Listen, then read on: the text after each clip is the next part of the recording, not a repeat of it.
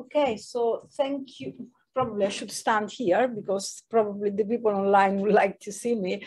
So thank you very much for the kind introduction, Jean. And also I would like to thank you and the organizers and my colleagues from the Institute of Advanced Studies for having me here today. It is exactly 1 year since I gave my last, 2 years, sorry, since I gave my last in-person presentation. That was in Spain, and many things have happened since then. And yeah, and 2 years ago, actually, Jean and I were in China in January, and we left China just 1 week before all the flights were grounded. So I think that, you know, many things have happened in these 2 years, and I have reflected also on some of the things that I'm going to talk to you about today, because some of these aspects that are discussed today, I discussed them also with Jean and colleagues back in China, actually.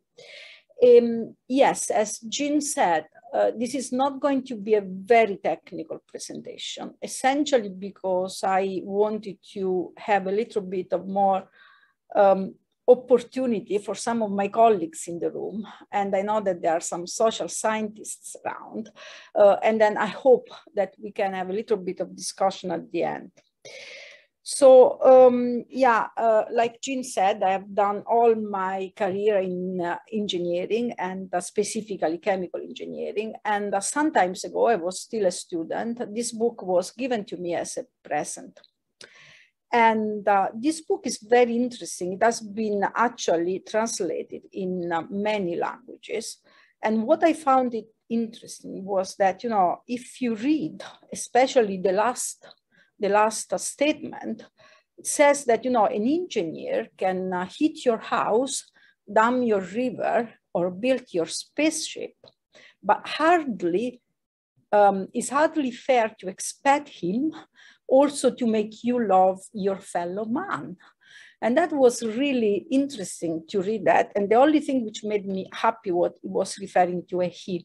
So I hope that things have changed. There are more women in engineering today. And I hope that actually we do care and love our fellow people around. So this was the book that made me start thinking about what really an engineer does. And of course, I mean, you can spot my beautiful Scottish accent. So I'm originally from Italy. And then, of course, Leonardo was one of the first engineers, I suppose. And one thing that he did really was at the interface of societal needs, analysis and scientific knowledge and creativity. And I think that this is what an engineer should do. And also, let's not forget that everything that engineers do, they actually work in real life. So they do affect society. And AI, and we'll get there, are affecting society very much. So, and will affect society even more in the future. So this was, we can learn a lot from the past. And of course, I mean, this brings me to the issue about ethics, and we'll see how ethics is related to AI in a minute. But it's interesting to realize that ethics that we see like a philosophy matter today, more or less, it was really understood in a completely different way in the old world, and in practice. Ethics was a way of living, and indeed, it was clear in many ancient philosophers, Aristotle, for instance, that young people become accomplished in geometry and mathematics, but only prudent young people. Prudent young people do not seem to be found, essentially because it was implying that, you know, we have people gain experience and they become prudent. In other words, they will deal with particulars as well as universal issues. And this is extremely important, again, for the role of an engineer. Now, when I started, Essentially, there were a couple of silos, and Gina's told you that my background is chemical engineering and particle technology, and I know very well how to design from an engineering point of view that two silos. I know what I should do not to make them collapsing.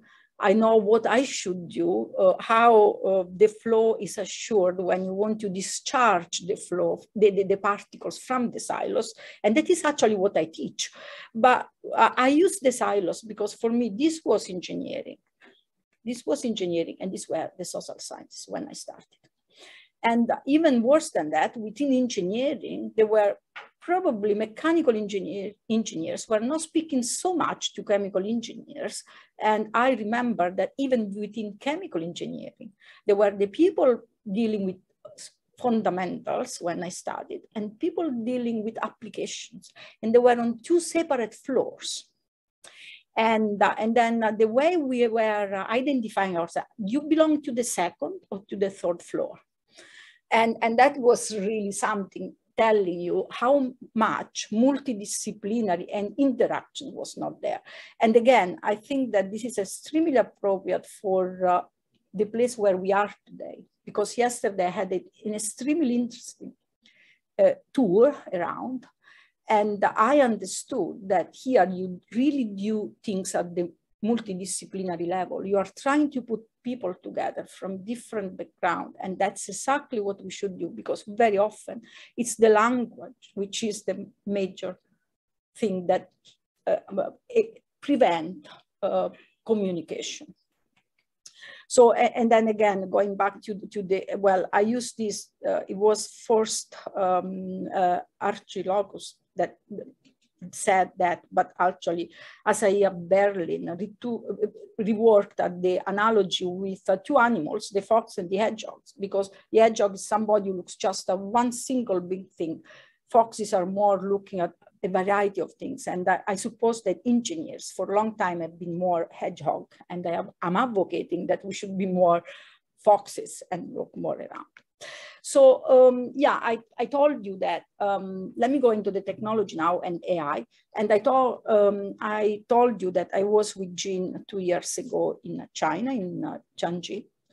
And actually, a little bit of publicity, Jean. This is a journal that Jean and I co-edit with other colleagues from China. And this is a beautiful journal, so please consider to publishing it. And actually, we do have a special issue about diversity and inclusion on this journal. So if you have anything that you would like to send us, the call is still open. And on this journal, Jean was prompting me to say, what is technology? How we are really looking at technology and AI? And then I started to think about that. I wrote that editorial there. And essentially what I started to think about, do we need a classification for technology? Do we need to intervene on technology if we realize that technology can bring us to some unwanted results? And that's very much what is AI. AI can bring us to unwanted results. So how should we intervene, and should we intervene for the technology that we are developing? And if you look at the technological innovation, there are technologies which are entrenched, that they are already well established. And there are other technologies that are emerging.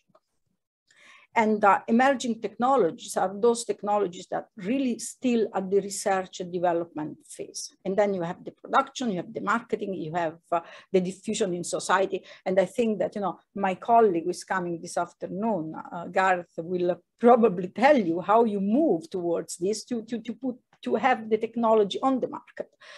And just to give you some examples, there are standalone technologies, fax machine, some disruptive one, the compact disc, some incremental. I mean, every year we change a smartphone, something new comes, but it's incrementally done, something enabling, and something which is really very much affecting almost everything, which is artificial intelligence. And that's pervasive, it's everywhere. everywhere, and it's affecting us. We are recording what I'm saying. I'm sure that this will be listened not just in this room, but not only today, but probably in the future. So I have to be extremely careful about what I'm saying. And this is thanks to COVID, because before COVID, I was much more relaxed to give a talk because I didn't need to think much about what I was saying. So you probably didn't say that.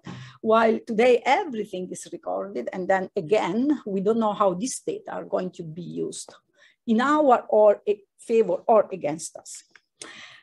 And then, of course, the entrenched technology can affect products, uses, regulations, and have a social impact. And these are already here. They are around us. So I also, this is my personal analysis, I might get this completely wrong, but in the 21st century, I tried to say what happened in the first decade, second decade, and then we just started the third decade. What's happening actually? And the first decade was really about converging technologies.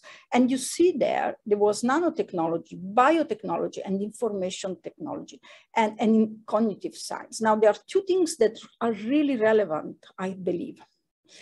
Nanotechnology and biotechnology, yes, they are still around, but I think they have reached more or less a sort of plateau. They are not really taking off like information technology.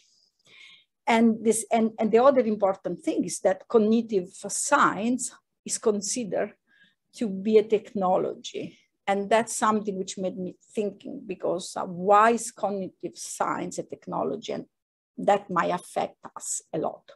And information technology is pervasive. I mean, you use now everywhere. You use it in nanotechnology, in biotechnology, and everywhere.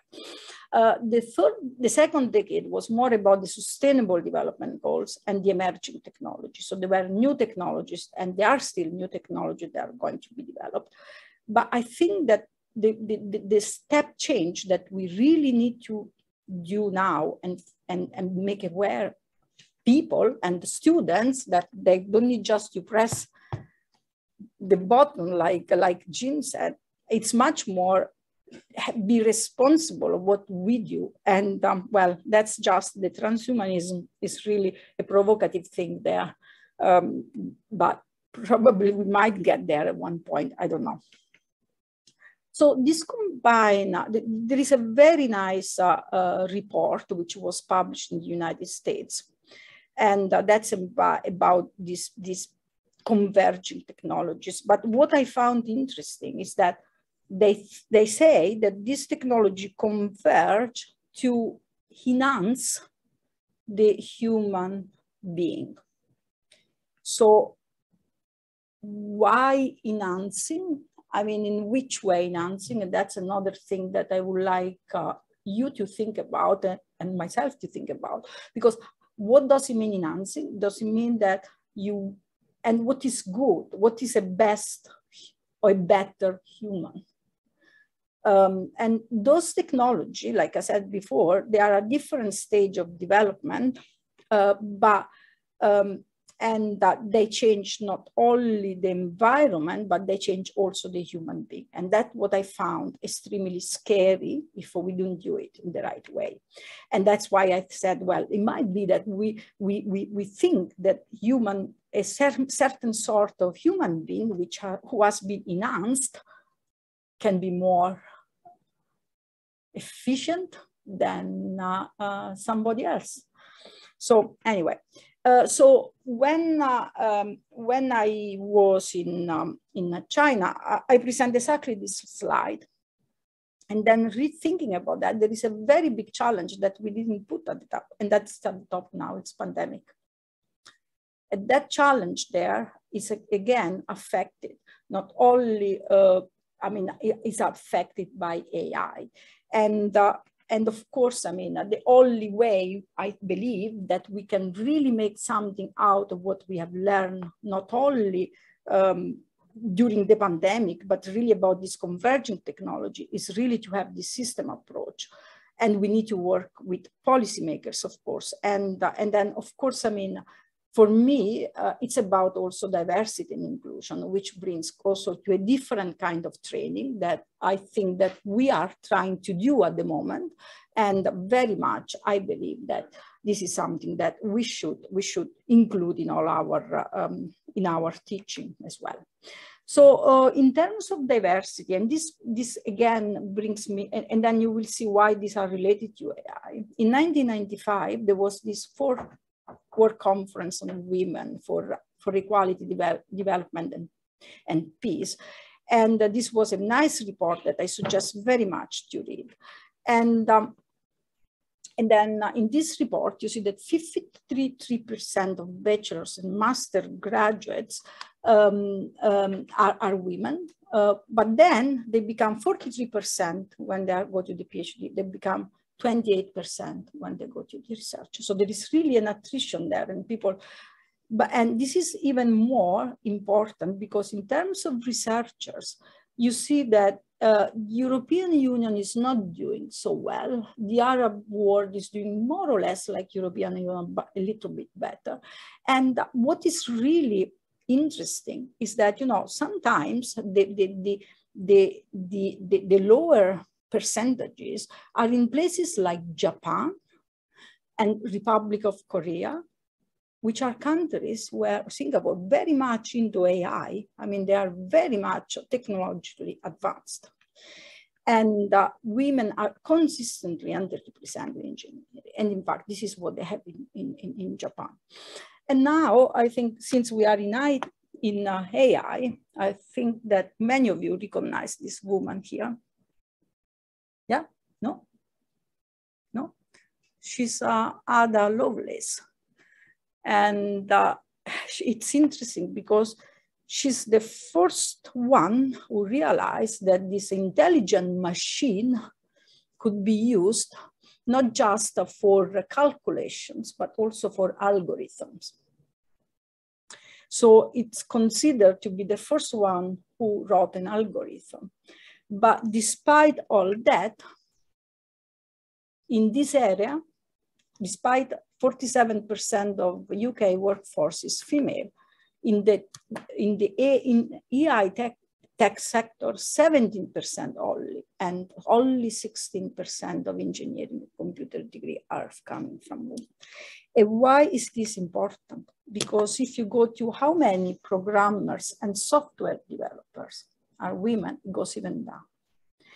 And here, what I'm advocating is that if you want to change the technology, if you want to make the technology more inclusive, and this is one of the modifications that we should do in the technology, emerging technologies, even before they get into the market, is to have the inclusion at the top when you make the programs. We had a very interesting panel in Loughborough as part of this great opportunity of visiting the institute there, where it was clearly said that, you know, you have probably seen on Netflix the Coded Bias documentary. And clearly, I mean, the codes cannot recognize Black people.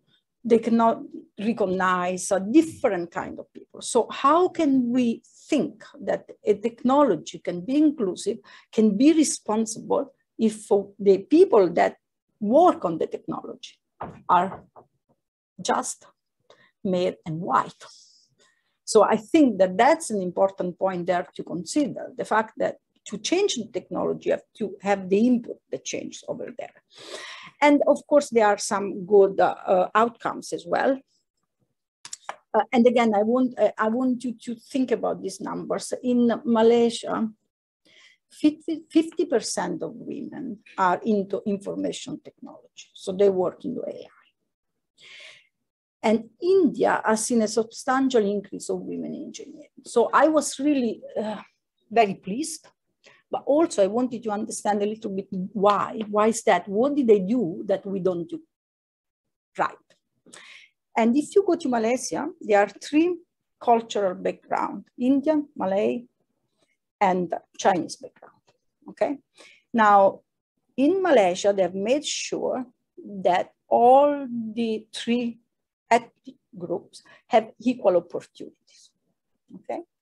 This has meant also that in the Malay population, men are not interested in IT. So they jumped up just because there was a regulation that all the three ethnic groups had to be equally supported. And therefore, they jumped up more women because women were more interested in that. So I'm not advocating that this is something which we should do here, but we should think that some intervention at the policy level can make a huge change of what follows. And again, I think it's matter of input if you want to have the right outputs. In India, there are more women in IT and engineering simply because parents think that with that degree you are a better, you are more attractive to get a good husband. So, I mean, you know, it might be very questionable, like the motivation, but again, I think the cultural background affects this absolutely enormously, I believe. And computer science, I'm afraid, and this really brings me to this problem about AI, is that computer science since 2000 is steadily decreasing. And this is really upsetting that this is especially in the high income countries. So it means that probably in those countries where we use more these technologies and we have more opportunity to change our mobile phone and every 6 months, there are less computer scientists that are women. And the pandemic has really made this even worse, I suppose. That I apologize for the Italian newspaper there, but I'm going to tell you what it's about. This was in June 2020. Italy had the pandemic starting earlier than the UK. And by June 2020, strong regulations, as well as very nice weather, people in the street, the number dropped. The number of positive cases went very much down. And then, however, when they started in June to look at what happened between January and June, they realized that, you know, many women during that period couldn't reconcile children, house, working in the house, and therefore they left their job. So it says there that 37,000 women left their job from the beginning of the pandemic up to June. And then in July, like I said, nice weather, numbers very low, 80,000 new jobs were created. And then, no, sorry, 85,000 new jobs were created, and 80,000 of these new jobs were taken by women. And again, I thought, oh, that's interesting, but why is that? And then you realize that actually it was only because these are not highly paid jobs. They are part-time jobs, jobs that were created just like an emergency coming out of the pandemic. And the women were taking that because, of course, I mean, there was something that they could have done from home. And in fact, somebody said that I heard somebody saying that pandemic has done what for a long time was advocated and never reached. And really a pandemic is doing what men like, having the woman at home. So I think that, you know, this is something to consider also when we think, should we work from home or should we go to the office? But anyway, that's for another story. But and unfortunately, this is something which is very much true also in the UK. So in the UK, there is a gap between women in engineering in terms of pay gap. But the problem in this is not because similar work are paid less, probably in some cases they are, but it's more because there are very few women at the top. And being few women at the top, of course, I mean, the salaries are lower when you are. So, so essentially, what the other thing that I wanted you to to consider is that AI will affect these global humanitarian challenges. And I think that these are challenges more than goals, because goals is something that, yes, we can achieve them, but probably will take some time. For me, it's a challenge. We have to do it now. And again, AI can help with this, because we need to embed diversity and inclusion. We have many data, and I think that AI can help us to analyze the data and to make sure that this new technology that are definitely needed for support the sustainable development goals are going to really be shared and co-created from the top with women taking part to this. Now, yeah, and I think this doesn't, the only thing that I want to say is that, again, for each one, we have to include engineering and science solution, and therefore there is even more need for a digital skills. So definitely this is something that we have to push forward. Now, I want just to, briefly, I want to tell you just a little bit of, give you a little bit of AI. I could do a case study for everything, okay? But I want to take just about climate change and what these two interactions are, because climate change is something that we are very much dealing with. AI can help us to fight climate change, can enable smarter decisions making for decarbonizing the industry and transportations, understand how to allocate the renewable energies. However, again, we have to be careful, because all these are very much linked to machine learning technologies.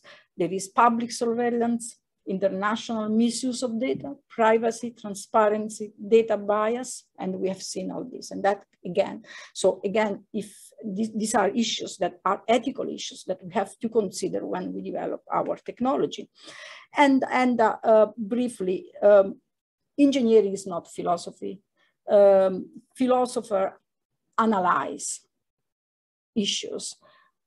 Engineers tend to find solution and synthesis. So the engineer has to be embedded in the process in order to make the difference. And therefore, this is why I think that we have to act at the very top and be embedded in the development of the new technologies.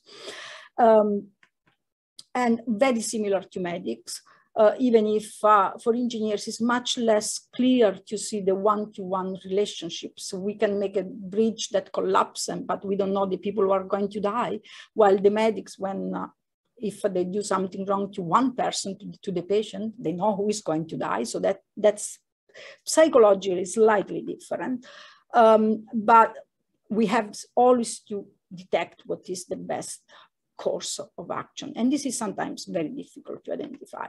Now, in this context of AI and in the context of what do we do with the technology?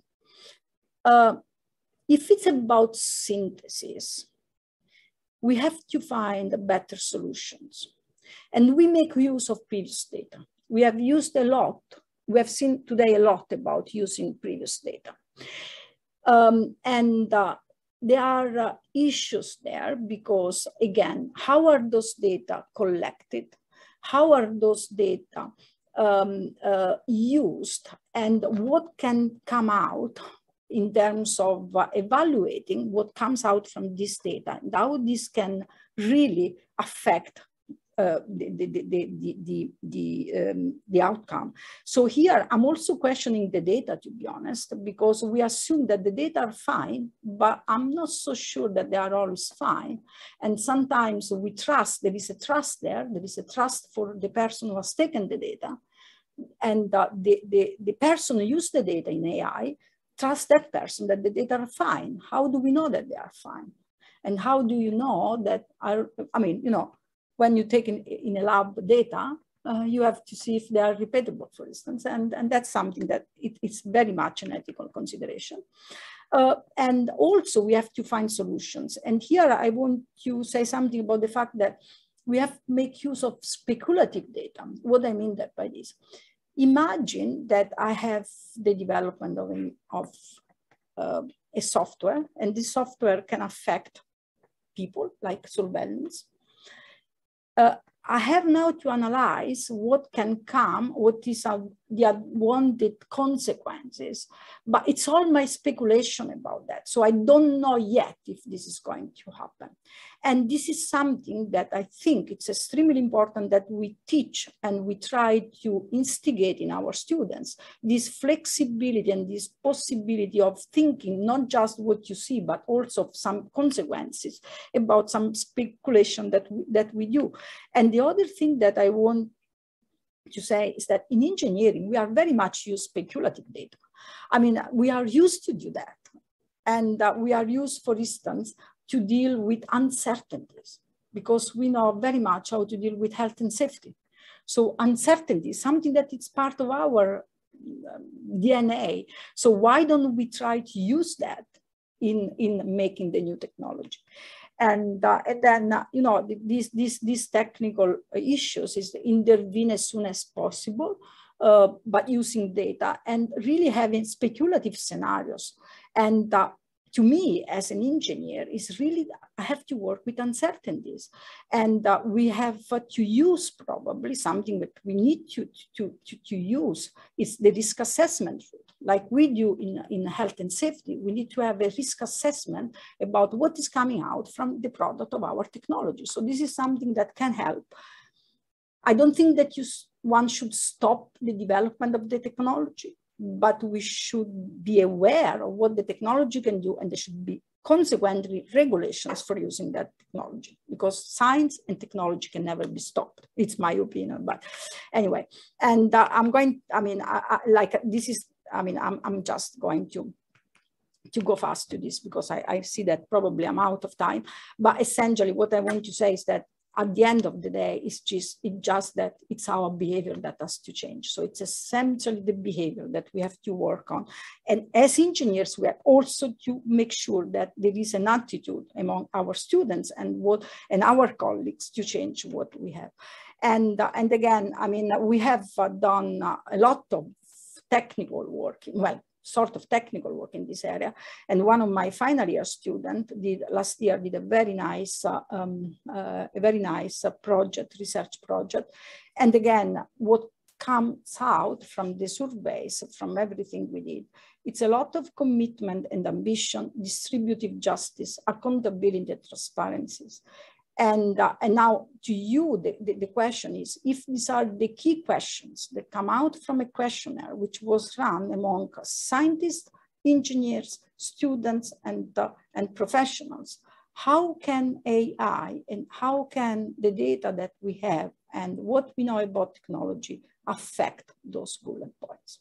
These are important ones. And I think that that's the question for the future. How do we address that key question? And yeah, I mean, just to give you an idea, this was one of the things that we found from our survey. Decarbonization is important, but it's not urgent. And why pandemics is important and decarbonization is not? Two different time scales. Let's start to analyze the data. Accountability. You don't see the disaster of somebody dying at the hospital right now.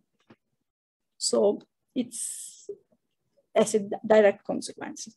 And then this was also important again for the technology development. 73% of the people believe that individuals are not held responsible for controlling their own pollution, which means that they probably blame us for the pollution, for having made these chemical plants. I don't know. While the users is everybody. And some 95% strongly agree that everybody should be entitled to energy and electricity. And again, how do you reconcile this with the fact that we have to have less CO2 in the atmosphere? 76% strongly disagree that advantages and disadvantages are shared equally between citizens in the UK. That's a big issue there. I mean, and only 10% strongly disagree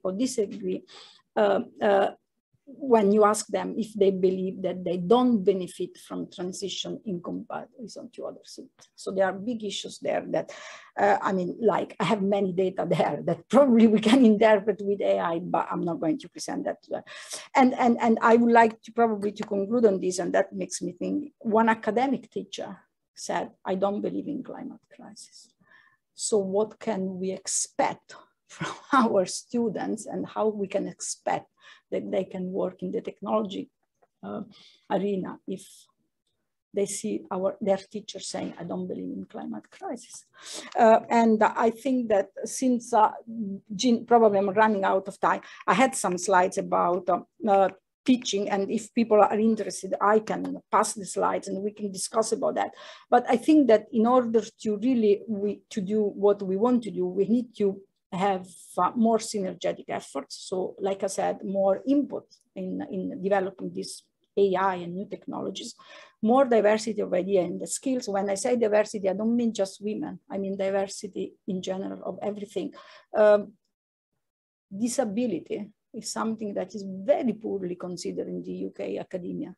I mean, you know, there are ad hoc solutions for students with disability, but not a general policy for staff in some cases. So I think that's another thing that is extremely important. And there is a lot of work to be done for reskilling and training.